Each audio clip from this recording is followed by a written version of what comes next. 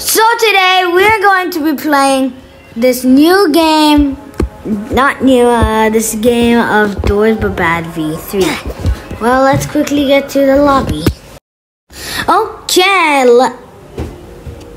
Okay, let's start our speed run. Our goal, speed run successfully. Okay, let's actually cut the other ones out because I got some failed attempts. Why is Rush and Seek here? I am now so confused. My brain is just going bleep, bleep, bloop. Why is Rush and Seek guys? That's literally impossible in normal doors. This door's been bad, so yeah, really? Be complaining? It's what they have.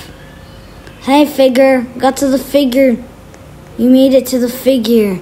It's actually only one figure, so. In this game, there's not the actual second figure. Okay, running past figure but bad. 8, 4, 2, 9, 5, 7, and we're swiftly out. I can see the light at the end of the tunnel, aka the wind, the W. Oh, nice, lovely small room. 61. Okay, it's 63 at the checkpoint. 66 in getting out of there.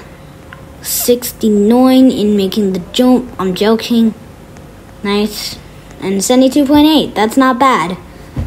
Well, we won. We won. Have a good one. And bye. Oh, I almost forgot to go, let's go on the leaderboards. The leaderboards are not out yet, so I cannot compare my 72 second speed run to someone else's. Have a good one, and bye.